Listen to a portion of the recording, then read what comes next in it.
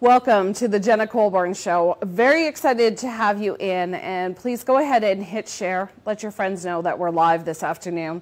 We have a great, a meaningful, and a deep show lined up for you today. When I started this show, it was to discuss the topics that we're not supposed to talk about, the things that we're hushed about, those taboo topics. Well, one of those topics has long been stillbirth and pregnancy loss. For generations, this has been a hushed, quiet topic, not something to be discussed, not something to be brought up. If you knew a family who had experienced pregnancy loss, you weren't to bring it up. You just nodded your head at them in silence as you walked by the grocery store. But this mentality grew to a culture of shame and the inability to process grief. Stillbirths occur in about 7 out of every 1,000 births in Canada, according to Statistics Canada. In Alberta, provincial stillbirth rates are 6.1 out of every 1,000 born. If you're looking at the Bonnyville Hospital alone sees 1 to 3 stillborn babies, with around 300 births at the Bonnyville Hospital per year. So it's definitely something that's happening. It's happening in your community, and it's likely that you know a family who has experienced a stillborn baby. Today, we're going to be talking about a new service that the Bonnyville Hospital has for families who have gone through and have experienced a stillborn baby, and that is these really cool cuddle cots. I'm going to tell you what a cuddle cot is and how it extends the time that families are able to grieve with their babies. We're also going to be sitting down with Ashley Hempel. She's a local photographer and a local mother, and sadly, in 2014, she experienced a stillborn child. We'll talk about that experience as well as the 2 rainbow babies that came to follow. Please stick around for the Jena Colbourne Show. Hit share, let your friends know that we're live this morning or this afternoon, and whether you're watching live with us or you're watching the rebroadcast later on, please share and let your friends know. We'll be right back on the Jena Colbourne Show.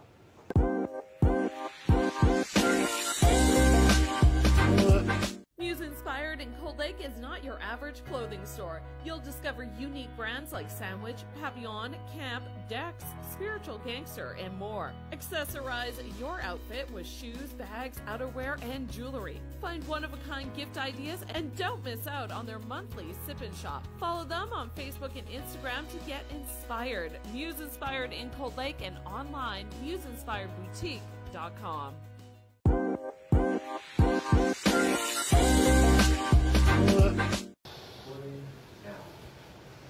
Welcome back to the Jena Colbourne Show. Today I'm joined by Ashley Hempel, and we're discussing perinatal loss as well as stillbirths. And unfortunately, in 2014, on May 1st, you had a child stillborn, and I was hoping you could share your story today with us. Yeah. Yes. Sorry. Yeah, I had my little guy, Sawyer. He was 39 weeks, so like literally a week before his due date. And I had noticed earlier in the day that I hadn't felt a lot of activity from him around like 11 o'clock in the morning. I was usually he was really active, and you kind of get used to the idea, like people tell you that, well, when your babies are running out of room, they don't kick as much, they don't wiggle around as much, which is true. They don't do like those big movements, but you should still be feeling movement. And you had previous to three this, before. So yeah. You kind of been through this before, but you still felt like, hey, something's not right here. Yeah, I was a little concerned, and so I had my own home Doppler, which a lot of women do nowadays, and I think that they're kind of dangerous because you should not use them as a diagnostic device. And that's exactly what I did. I stood up, I took my little Doppler, I put it on my stomach, I found his heartbeat right away. It was hovering around 135, which was normal for him. So I listened to him for like, I don't know, maybe 30 seconds, and then I put the Doppler down. And then I didn't think about it again. Mm-hmm. And it's hard because I know like hindsight is 20/20. But if I hadn't had the Doppler, I would have just gone to the hospital like, I would have gone and got checked out. Been like, I'm not really sure. I don't think I felt him move in the last hour or whatever. Because all we know, all a heartbeat tells us is that he was alive at that point. So then I went about my day. I did a bunch of editing. I made some food, like kind of freezer meal prepped, whatever, and had a nap, like didn't really think much of anything. And then that evening it was like, I don't know, maybe 10:30. I couldn't sleep. And I was like, I'm just going to go. And this is again, like another hindsight moment, but it feels like it was a real memory where I was like, I'm going to go to 7-Eleven and get a slush because I just want one, whatever. And so it's like 10:30 at night and I'm going to get a slush at 7-Eleven. And there was like this moment where I was like about to turn to go to 7-Eleven and I had like this little inkling of a thought where I was like, I should go to the hospital maybe. But then immediately I was like, this is your fourth baby. You're being dramatic. There's nothing wrong. Everything is fine. They're going to tell you that everything is fine.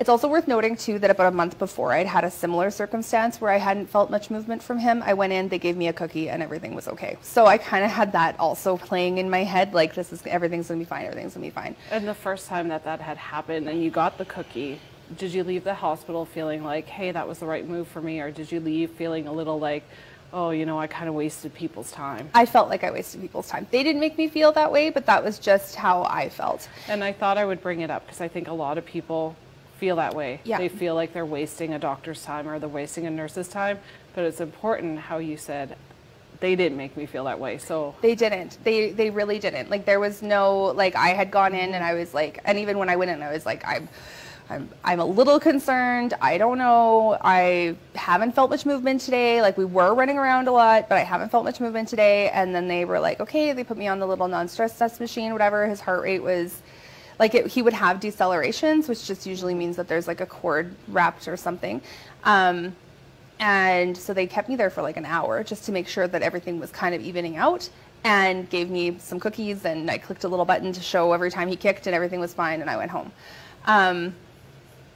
So this time, the day that we lost him, which was April 29th, I did not go to the hospital. I went and got a slush and some candy and went home and laid on my couch and watched The Voice, like pre-recorded episodes of The Voice with my husband. And it was about midnight, and all of a sudden I was like, I have been laying here not doing anything for like an hour and a half and drinking a slush, which like cold and sugar, and I haven't felt anything. Like I'm sure I haven't felt any movement.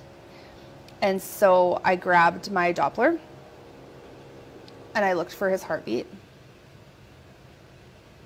and I couldn't find it. I found mine, which was like, I don't know, 98 or something like that. It was racing. It was racing. And I convinced myself that it was his. Like I convinced myself. I was like, no, he must be in distress. Like this is low for a baby, but he's fine.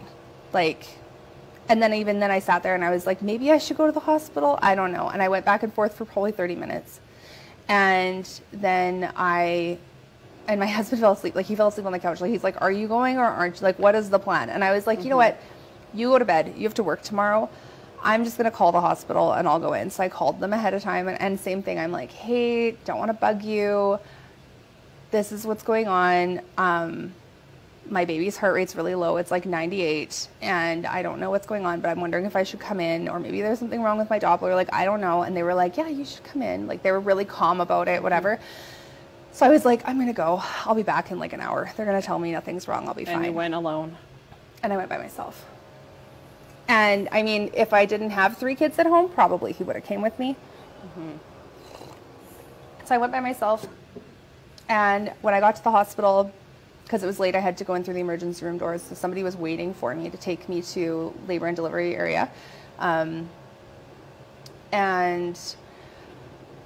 they took me in there, and like, so you know how they give you like a non-stress test, like they have you change into a robe or whatever and whatever. So they didn't do that. They had me go in and they had me give them like a urine sample right away. And then instead of having me change, she was like, just sit on the bed. And she pulled my shirt up and put this thing on my stomach, like didn't even strap it around or anything. And I had like this feeling inside of me when I was sitting there that I was like, something is wrong. but at the same time, I'm like, nope, you're just being dramatic. There's nothing wrong. And the volume was way down, so I couldn't hear his heartbeat because there wasn't one. And I had commented on that. I was like, I can't hear anything. And she was like, oh no, the volume's just broken on this one. But I'm looking. She's like, so the nurse was shielding you. Yeah. And so she's like, he's head down. And she said, was he head down? And I said, yeah, he was last time. And she goes, I'm just going to call the doctor that's on call, and we'll get her to come in. And they have like a little ultrasound machine or whatever. She's like, I don't even know that he's head down right now. So that might be why we're having a hard time finding him. And I'm like, okay. And then again, and I'm accepting that, even though I know that when you have a 39-week baby, you can find their heartbeat anywhere. It's not like 12 weeks when you have to like look in a specific spot. And I was like, okay, yeah, sure. So I called one of my friends who was, so it's Kimberly with Cass Images. She's a really close friend of mine, and the plan had been for her to come down and do labor and delivery photos. So I just kind of wanted to let her know what was going on, because I was like, maybe I'm having a C-section tonight. Like, I don't know what's happening. And both of us were like, yeah, everything's fine. And we're making jokes and like whatever. Like, it was just, and then the doctor came in, and so she walked into the room and she set up the ultrasound machine. She sat next to me, and I could see over her shoulder. I could see him over her shoulder. And she was looking around, and I was like, do you see any movement? And she was like, with this ultrasound, we're just looking to see if there's any heartbeat. And I could see over her shoulder, and I said, and you don't see any? And she was like, no. And then I lost it, like completely broke down. I've never felt that kind of grief before, where like I just wanted everything. I just wanted to take everything back. And she's like trying to get me to, like she's like rubbing my shoulder and trying to get me to calm down, like not telling me to calm down or anything, but whatever. Trying to console. Yeah, trying to console. And she's like, do you want to call anybody? And like, who can we call, or who could, whatever. And I was like, no, like we're not calling anyone, because this isn't happening. And I remember looking at her, and again, like completely insane. And I was like, I have 3 children at home that are waiting for a baby brother. Like, pick somebody else. Like, this isn't happening to me. This isn't happening to me. And yeah. And so then, so I had to get a hold of my mom to get her to get a hold of my husband, because he was sleeping and he doesn't wake up to the phone ringing. And so she had to go there and get him. So then I got to relive, like I had to tell him that I had lost our baby. And that's how it felt. Like it felt like I had done this, because I had checked in the morning and I had concerns, and then completely just let myself believe that everything was going to be okay, because it was 3 other times. And I think we do that. I think in any dramatic situation, any traumatic situation, there's this voice that's an eternal optimist that will calm you and tell you everything's okay, there is nothing wrong. And I think it's a protective mechanism that everybody has built into themselves. Yeah. And on the other side of things, having 2 children of my own, I never used a Doppler. I didn't think to own one. So it's cool that you did have one, but for me, I don't know if I would have noticed. And I'm trying to think back, like with my pregnancies, and thinking back to, 39 weeks, would I have noticed? So that blame, I'm sure you lived with for some time. Yeah. But I hope there's been ways that you've released yourself of that. I mean, I guess, again, it's like there was no way to know what was happening. Even if, and I mean, like I've talked to doctors, and I've talked to, like, because afterwards, like, because we did end up getting pregnant again, and so that was a conversation that we had later, was like, well, how do we know that he's going to be safe? And it was like, well, if you do your kit counts, then when there's, like, the situation that Sawyer had was, So he had a hypercoiled umbilical cord, which means that it looked like a telephone cord. Okay. It was like really twisted, like an old telephone cord, and it was also 5.5 feet long. And if they had uncoiled it, it would have been longer. So it was just like kind of a genetic defect, abnormality of some sort that none of the other kids had. And so what they believe happened is that he compressed his cord. And so you have about 24 hours roughly from the time that they compress their cord before they pass away. So like they have said to me that like you don't know when that happened. All I know is that at 11 o'clock his heart was beating. Like maybe we would have gone to the hospital and nothing, there wouldn't have been anything they could do at that point. Like who knows?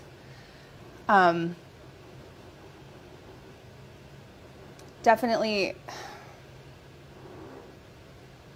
I've definitely had to forgive myself because, you know, as a mom, like you just have like that mom guilt about everything. Your Like, kid could be 40 and get hurt, and you're in another province or 5 away, and you blame. just blame yourself. Yeah, I understand mom guilt, and if you're willing, I wanted to go back to when Sawyer was born, and you had called Kimberly, your friend, and she came down, and something I thought was incredibly brave of you, because I've been following your story since 2014, and an incredibly brave moment, and one of the first times I've ever seen someone share their story came from you.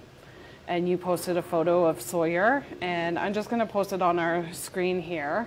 And this is you, Sawyer. You had Kimberly come down and take the photo of him there, and then you also posted a picture of you holding Sawyer right after he was born, and it was something just so incredibly brave, Ashley. Like I said, I've never seen someone do what you did and put your story out there, and I think there's so much taboo around the topic about pregnancy loss that it was incredibly brave of you, and you helped a community of women process while you were processing your grief as well.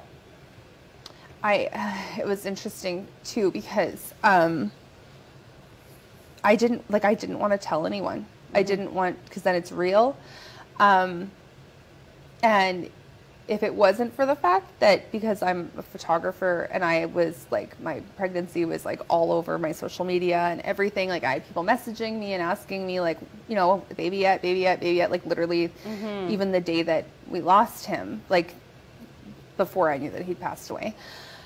And yeah, I didn't want to say anything to anybody, but I felt like I had to, because everybody was waiting for a baby, like everybody. So it was kind of like, I definitely didn't at that time, I definitely didn't intend to be helping a community of women go through anything. I was like, this is what happened, and we loved him so much, and he was so wanted, and it's so unfair that he's gone. And I'm pretty sure in the first post I was like, please give us our space. Like, I don't want to talk to anyone. Like, and that's not what happened. So many women reached out to me and told me about their losses that they hadn't shared. And like, because yeah, like there's this whole thing about if you, like, you're not supposed to even tell anybody you're pregnant before 12 weeks. Because if you lose, like something like if you lose a baby before 12 weeks, that's not going to matter as much to you. Like, I don't understand. That too. Like, I heard 8 weeks, 12 weeks, whatever the weeks were. And that was my same thinking behind it is, well, am I protecting them? Because it was like, do you really want to tell people you've lost a baby? And it's like, yeah, I suppose I would. So I found you have bounced our community light years ahead of where it was. Just simply by sharing that photo, and I'm not sure if that was your intention. It sounds like it was just, hey everybody, this is what happened, but it definitely helped a lot. And if I look back on 2014 and then look forward to today in 2021, where later on the program we're going to be discussing cuddle cots, to think of how far we've come in this process. No, it definitely, and I would definitely say that like we have come very far in this process, even to the point where like the way that the clinic is handling loss now, like there are even early loss, it's a lot more sensitive now versus before, where it was kind of like you know, you had a spontaneous abortion or whatever it was that they would call it. And now it's a little bit more tender, so that's nice. But I definitely think like I believe that Sawyer's story did open up conversations about prenatal loss and stillbirth. There was 2 other babies that were born at the same time that I lost him that were stillborn. Wow. And nobody knew anything. Like, I mean, obviously their close family and friends did, but it's like, this is something that happens way more frequently than anybody thinks about. And the other thing, when you have a baby at 39 weeks that is stillborn, you still get to deliver your baby. So I had to be induced and I had to deliver my baby. And I think that's one of the hardest realities that people don't realize. It's probably around 19, 20 weeks that you do have to deliver your baby. You are induced, you go through labor, you go through all of that. And many people say, and the nurses even said to me, you're going to get a baby afterwards, so you can do this. And that was part of the motivation. So I cannot imagine that side, and I think that's not talked about, that hey, we have to go through labor. Yeah, it was like, just like you said, like, you know, that's your motivation, is you're going to have a baby at the end of this. But and I remember saying in one of my, because I was on morphine and Ativan and whatever, I remember saying to Dustin, I think, that it was kind of like, there's no pot of gold at the end of the rainbow. Like, I'm doing all of this and I'm not going to get anything. And it was so hard, and I'm really excited about the cuddle cots, because one of the things that was so hard was, like, when he was born, he just looked like a little sleeping angel. Like, he was perfect. There was nothing wrong with him. And then within a few hours, he started to change. Like, and that's the reality of what happens. And we will be talking about the cuddle cots a little later on the show, but I wanted to talk about your rainbow. I wanted to talk about Liam. So a rainbow baby, let's explain that first. A rainbow baby is a baby born after a miscarriage or a stillbirth. And the timeline kind of lines up to, had there not been a miscarriage or a stillbirth, the rainbow baby would not be here. Yeah, that's kind of what happened. Yeah, we were blessed with Liam. I found out I was pregnant with him at the beginning of November. We'd started trying again right away because I was kind of insane. But that was, so it would have been, Sawyer would have been 6 months. And yeah, and we found out that we were pregnant with him. It was the most terrifying pregnancy I've ever been through. I was convinced every day that I was going to lose him. I was, like, every single day. And yeah, like, it was, so awful. Like, even the first time I felt him kick, then there was, like, this juxtaposition of the last time I felt Sawyer kick, where it was like, I remember, like, yeah, it was really hard. It was a really, really hard pregnancy. Did you use your Doppler? I did, but I only used it, I did use it, but I only used it because I wanted to hear his heartbeat and kind of bond with him that way, and not to make sure he was okay. No, what I did, the tool that I used that I found was the most helpful for me, was, there's this app that you can get on your phone called Count the Kicks. And so when they talk about kick counting in pregnancy, typically it's like, if you think something's wrong with your baby, put your feet up, drink a glass of water. If you don't get to 10 kicks in 2 hours, go to the hospital. Okay. Probably everything's fine, but they could be sleeping, right? So with this Count the Kicks monitor, you set a time, so your baby's busiest time of day, which for me with Liam was like 10 p.m. And you set a timer, it goes off. And so all you do is you open up this app, there's like a little blue foot, and you just, like, every time you feel a kick, not a hiccup, but every time you feel a kick, you just hit this button. And as soon as you get to 10, you're done. And the nice thing about this is that, so for women like me who are like, well, I don't want to go in because I think I'm wasting the doctor's time, whatever, if you have a baseline showing that your baby is super active, you can get to these 10 kicks within 15 seconds, which is pretty frequent during active times. and then you have a day where that's not happening, then it's not that they're more likely to take you seriously. They're going to take you seriously regardless, but it's something for you to feel like you have a reason to go in, like that you have a reason to advocate and you're not wasting people's time. So you're not telling yourself everything's fine. Don't worry about it. It's kind of a third party. I don't even know who made this app. Yeah. But they're saying go in, so I should go in. Exactly. And so that was actually how I stayed sane with Liam. I started doing that at like 20 weeks. The Bonnieville Clinic was amazing. They had, when I found out I was pregnant with him, we made a plan right away. They said that I would not have to be pregnant past 38 weeks if I didn't want to be. And then they partnered with the High Center in Edmonton.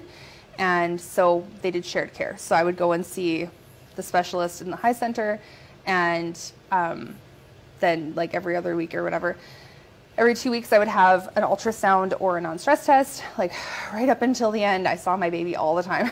And I wanted to share his photo because you're a photographer by trade, and you took this amazing photo of Liam in his rainbow blanket, and there he is. He looks like he's about a day or two old in that one. It's tiny. Yeah. He was, I think he was like 3 days old. Just adorable. And you've since had another baby after Liam. Charlotte, yeah. Yeah, so... 2 little rainbows. Was it a little easier with Charlotte, or? It kind of was, like a little, but it's hard because, so with having a stillbirth after having 3 healthy babies, you don't have that sense of like, okay, so you know that you can have babies, but you also know that you can lose them. And so with Liam, I was convinced I was going to lose him. With Charlotte, I wasn't as convinced, because I'd had, another healthy one. Again, when I had her, the clinic was wonderful. They did the exact same care system that we had for Liam, which was really relieving to me, because I kind of thought that I had this feeling that they were going to be like, well, no, you had one already that was fine, so she's not high risk. But she was. They took really good care of us. And I remember like feeling a little bit more around 28, 30-ish weeks, feeling a little bit more comfortable, like starting to think, you know what, maybe I don't need to be induced at 37 weeks. Maybe I can just wait, because I know this is my last one. I'm not having any more. Maybe I can just wait and go into labor naturally and whatever. And then there was one day where I was doing a photo shoot. She was 30, I think I was 34, maybe 35 weeks pregnant with her. I was doing a newborn session. So, I'm moving around the whole time, whatever, and it ended, and I was like, okay, like, when's the last time I felt you kick? And I just started poking at her, and then she started kicking and let me know she was okay, and I was like, okay, no, yeah, we're definitely still getting induced in 2 weeks. Like, I'm done. I'm not doing this anymore. I'm done worrying. This is so terrifying. Yeah, it's hard. Do you believe in mother's intuition? I think I do now. I feel like if I would have just gone into the hospital with him, he'd probably be here. But that's the other thing that's really, really hard with rainbow babies and losing a baby is, again, like you said, like the timeline, like if Sawyer hadn't passed away, Liam wouldn't be here. And if Liam wasn't here, Charlotte probably wouldn't be here either. And there was one of these blogs that I had read on, I think it's stillstanding.com is a magazine for stillbirth, for parents and grandparents of stillborn babies. They were talking about the juxtaposition of rainbow babies, and basically like I wouldn't trade Liam and Lottie for anything in the world, but if Sawyer was here, I would have said the same thing about him.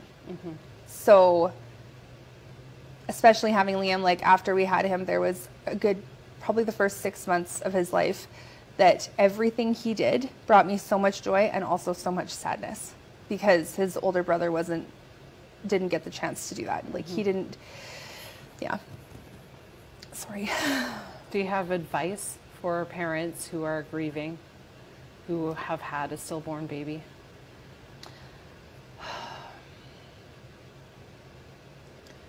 I would say you can't blame yourself. If you knew that this was coming, you would have done everything in the world to stop it.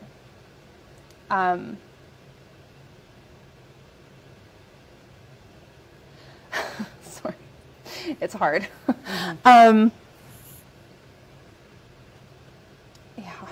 think the important thing is not to blame yourself.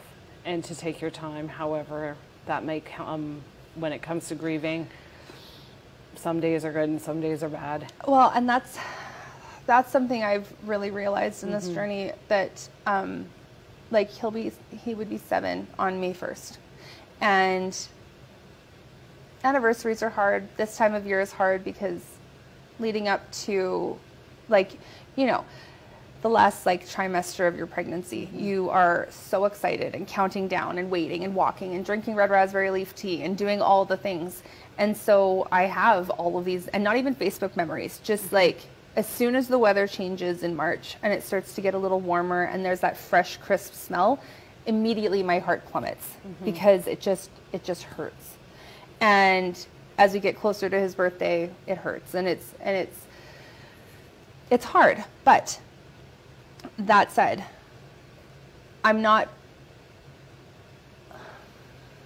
a different person than I was before I lost him, but I am also a different person than I was right after I lost him. There is definitely this strength that comes from surviving something that you think is going to completely tear you apart. And like, I don't know how, I'm never going to get over him. Like, that's never, I'm always going to grieve him. I'm always going to miss him because I'm always going to love him. And I've talked to women who had stillbirths 20 some years ago, and they still have moments where it just takes their breath away and they just feel so broken and like right back to that day again. And I do too. Like, I have my moments, but they're fewer and far between. I want to thank you for coming on the show and being so brave. I think today's show will add to what you've already done to progress the community and help other mothers and other families through pregnancy loss. Thank you so much, Thanks Ashley. for having me. I also just really quickly wanted to mention too that the one thing that really helped me as well was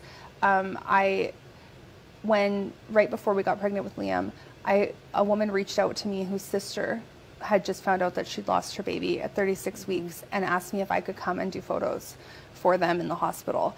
And because Kimberly had given me this amazing gift, and it actually, I believe that it was kind of like a God thing, because Caitlin Blake with Wild at Heart had just had her daughter Eliza by C-section. Kimberly was in Ireland, and there was nobody else in the community that I would trust to go and do this. So I had to go and do these photos. And then 2 weeks later, I found out I was pregnant with Liam.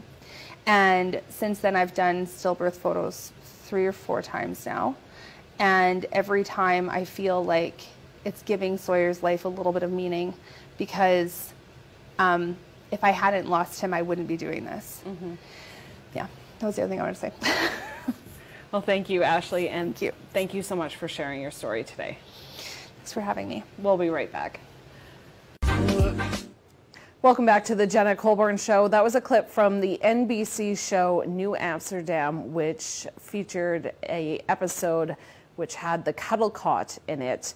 The Bonnieville Hospital has recently purchased a cuddle cot similar to that, as shown in that video there, and it allows for families to have more time with their babies. On today's Community Futures Lakeland feature, I wanted to show a community service that is now available. So the cuddle cot really extends the time that families are able to be with their stillborn child. How long is really dependent on a number of variables, but prior to the cuddle cot, it was really only a few hours, and our special guest today, Ashley Hempel, spoke on that there was only a couple hours that they were able to spend with their baby Sawyer before nature took over. And this is really like a key piece of equipment for supporting families after the loss of a baby, allowing extra time and slowing down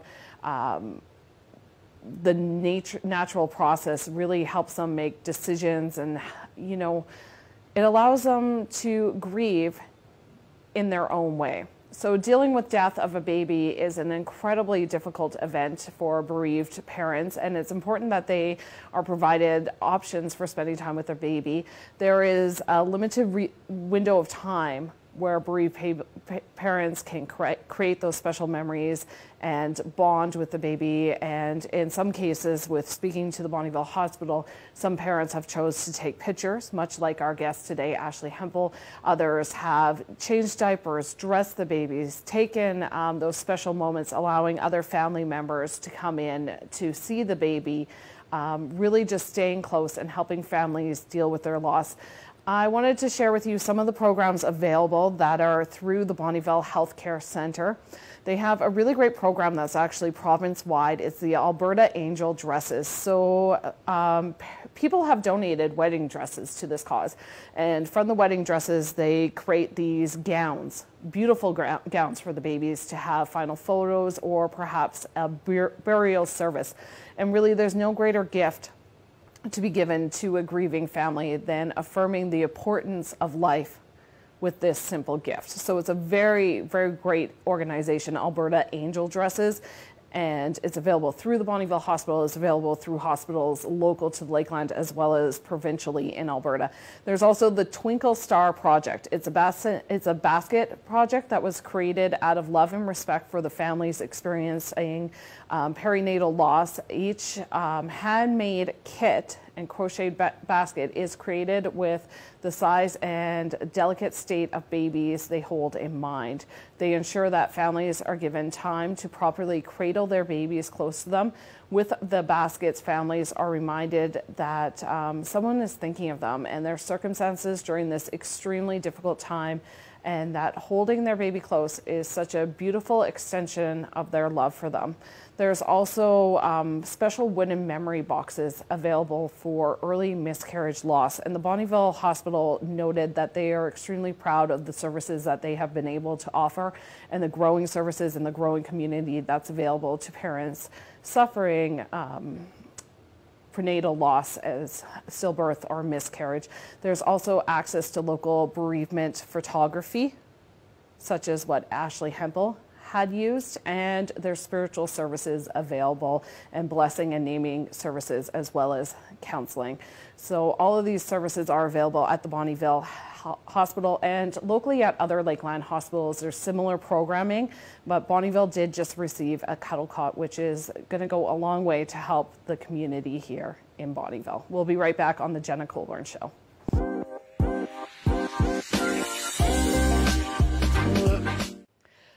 Welcome back to the Jena Colbourne Show. Very excited to have on Skype this morning Olivia Rose. Olivia, thank you so much for joining me. Hey Jenna, how are you? How have you been? Long time no see. I know, it has been quite a while. There was a while where we were seeing quite a lot of each other. You were touring in the area a bit, and then of course the pandemic.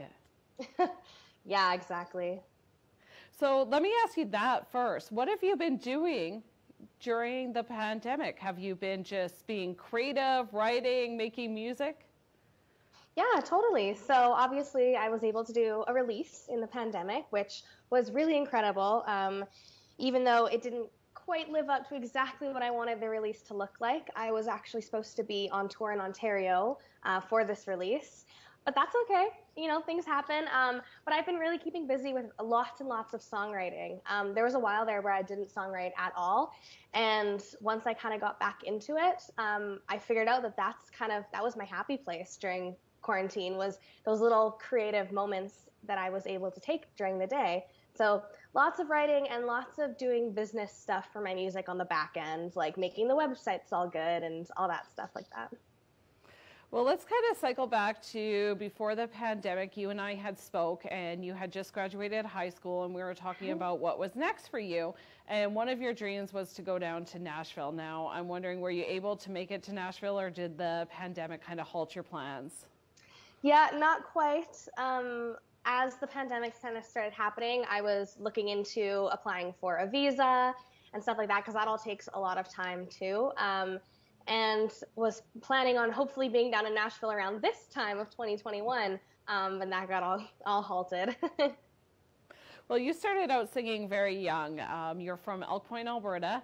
Around middle school, you decided to move to Edmonton and you went to the Victoria School of Arts, which is just amazing. You've since graduated and moved on. But starting music so young in a small town, did you ever imagine that you would get to the place you are today? I mean, I was definitely a big dreamer as a kid. So when I was younger and chose this as a career, I didn't really have any plans of stopping. So I think I imagined that by 21, that's so old. I'll be on the main stages at Big Valley Jamboree. Well, you're not too far off.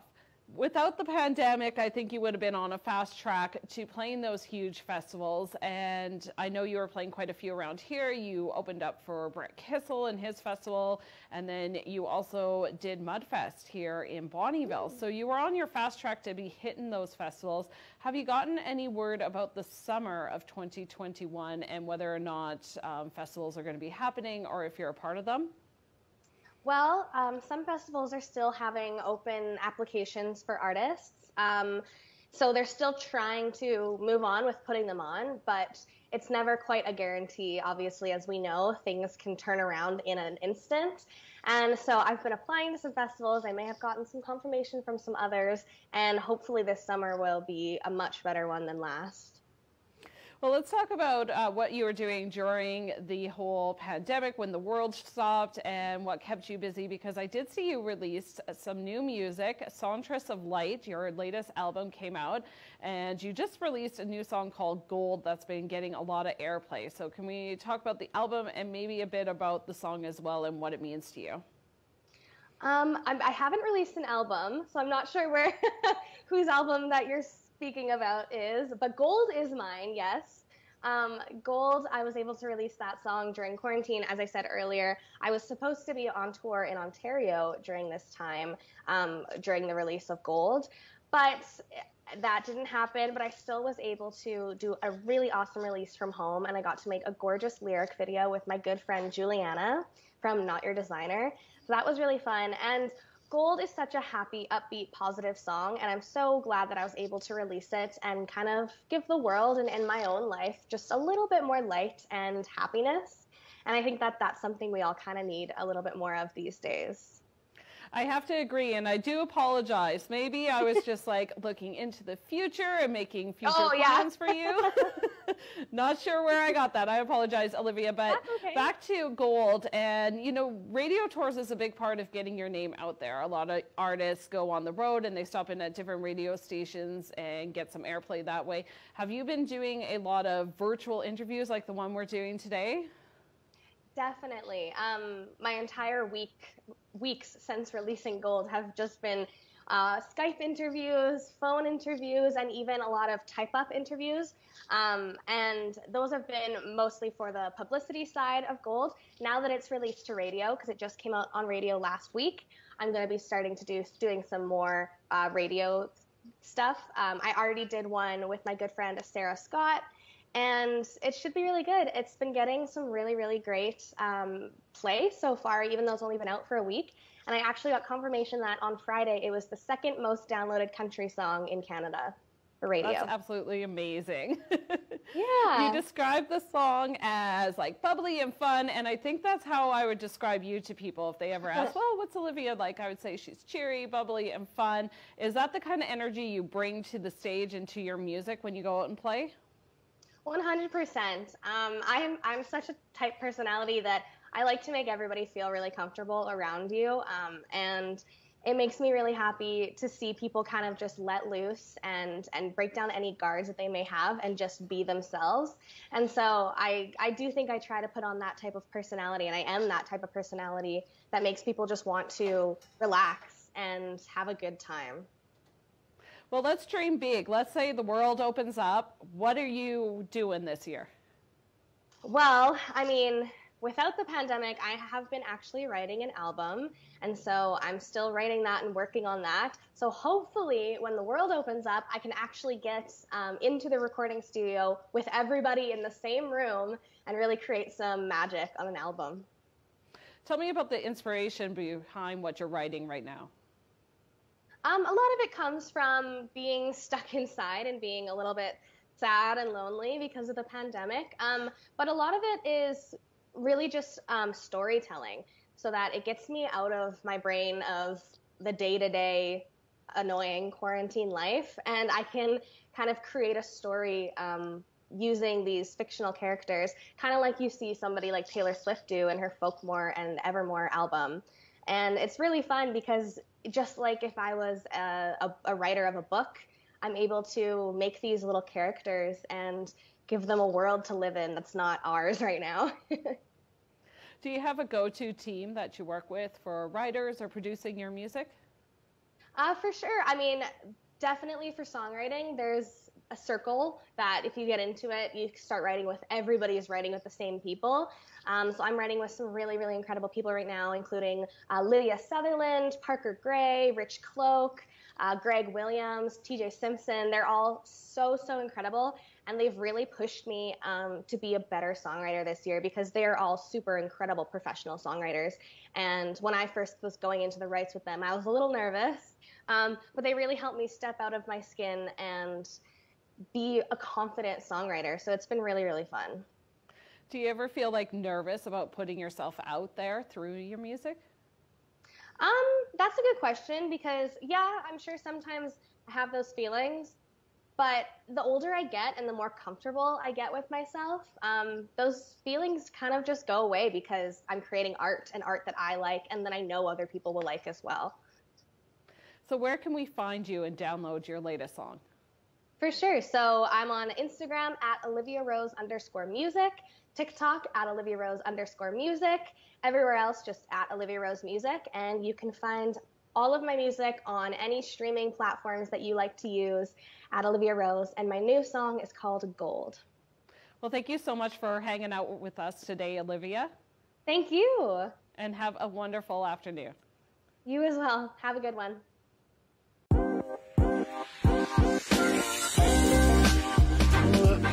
Trending this week, Olivia Rose, her song Gold is available for download, and it's actually #2 most downloaded song in Canada right now. Thank you for joining me, Olivia. And I have to thank our special guest today, Ashley Hempel, for sharing her story of her baby Sawyer and her rainbow babies, Liam and Charlotte. I really do appreciate the share, and I do believe by sharing these stories, by talking about the tragedies in our lives, it helps us overcome them and it makes our community stronger. So I definitely appreciate our special guest today, Ashley Hempel, and I think the community as a whole is really excited for the cuddle cots that are now at the Bonnyville Hospital. Thank you so much to my producer, Chris, for putting the show together, and our sponsors, Community Futures Lakeland, for helping us get live on the Jena Colbourne Show. And of course, you for joining in, commenting, getting in on the conversation, hitting share, and coming back each and every Wednesday at 2 o'clock right here on Lakeland Connect for the Jena Colbourne Show.